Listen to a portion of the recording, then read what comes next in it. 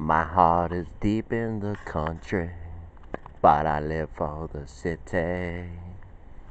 Why don't you promise to me devotion forever? Cast all your fears aside. Say you will be mine and love me until the end of time. And help me grind this wheel of life.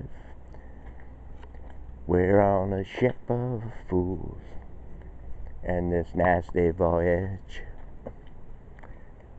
Okay, Murph, now Lily's here. We're gonna sit in Josh's other chair. Songs from the big chair. Shout. Alright, so we have the Nobel Peace Prize. And the favorites, Kim Jong-un.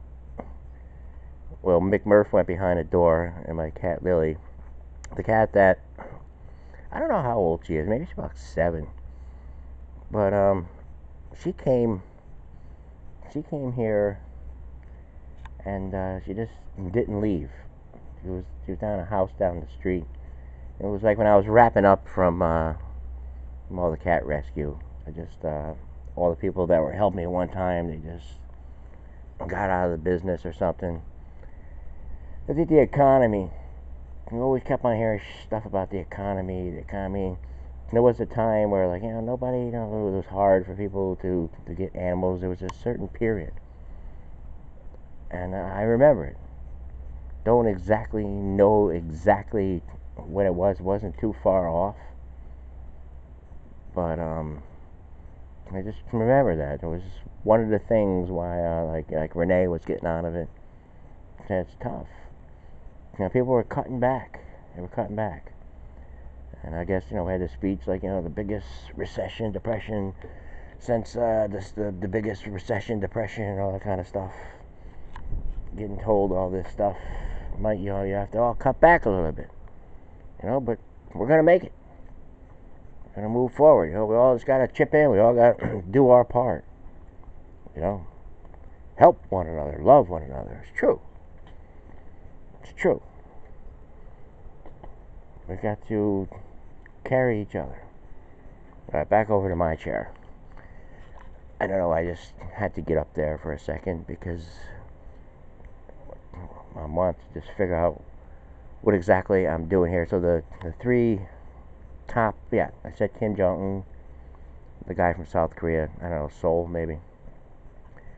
And yours truly, Whoopi's favorite, you know who, 45.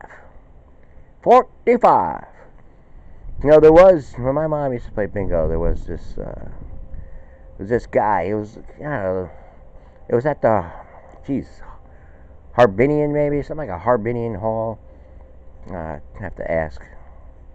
But I remember as a teenager when we used to go to bingo, when I first got my license, me and my buddies used to go down. I used to get into the car, and we used to go joyriding. As she played bingo, and we'd park it. We tried to get the same. Sometimes we couldn't get the same spot, and she didn't suspect me at the time, but because she was like kind of slow at things, I don't know. It didn't concern her, She said it felt weird. So me and Katie were getting in the car. I could have sworn we parked over. I don't know.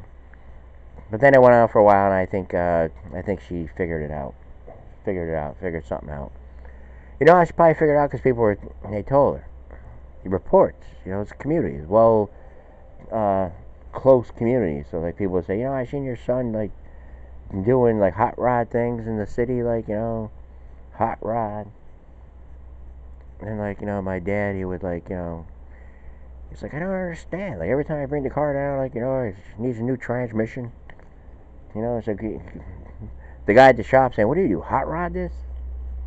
Now at the time, the fad there was you rev it up in neutral and just drop it and drive, and the wheels spin and you get your jollies. But anyways, looking at the time here. We did our opener there. I hope it helps. But I just really feel as though there's just a lot of things that happen in this whole situation that that are very like questionable at the least. And now we have everyone crowding around, you know, senators, congresspeople just crowding around, and that's not gonna end up being too good. You know, if that's the new norm, you see somebody, you know, and they just crowd around, they scream at them. But you know, getting back to that time where there was a time, you know, where people were just like, you know, it's just things are not moving for me. You know, working 3 jobs, doing this. And they talk about 15 an hour and this and that. And then those years, you know, all the incidents, you know, the police brutality and the cops and this and that.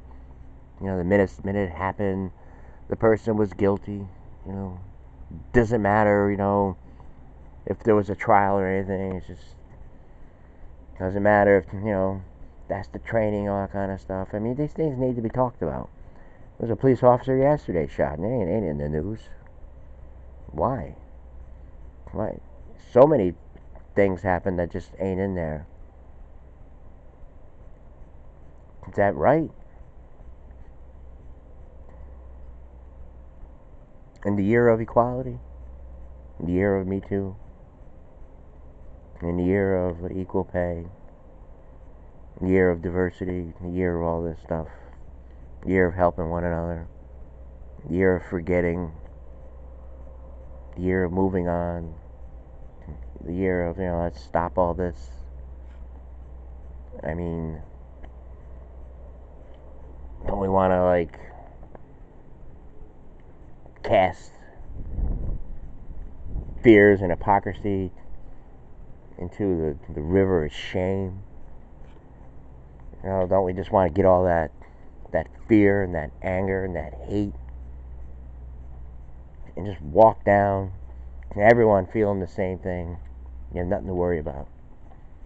Nothing to worry about. Everybody has just had it. They just say, I kowtow. I kowtow. Let's start working together. You know, everyone got rich around us and everything. All these speeches, all these, you know, these years here. Like I said in the opener, like you know, you walk. I mean, when I first did this show, I felt like I was in the 70s. And really, that's why I started walking back Cotter. When I first went out, I said, you know, here we are, the Scary Jerry show. Look out, street interviews, this, that. Started looking around, and I said, man, I thought it'd be easy pickings. I said, you know, I grew up around here, and I know there's some characters and all that. You know, but by that time, you know, they're gone. But like I said in the opener about the cat, you know, you say yourself, is that it? Did he just have a mom and a dad, and that's it? You know, was there something before that? Is there a long line, bloodline, or whatever we want to say? You know, genetics line. It's like with humans. Does it stop with the first human? According to science and all that, what do they teach? What are the doctrines? What is there? Is there truth? Our truth, what does our truth become? But having said all that this morning, everything, I mean, don't you want a fair trial? I mean, don't you want that? If it was you, if it was your brother, if it was your, you know, if it was your father, if it was your friend, if it was your husband, if it was your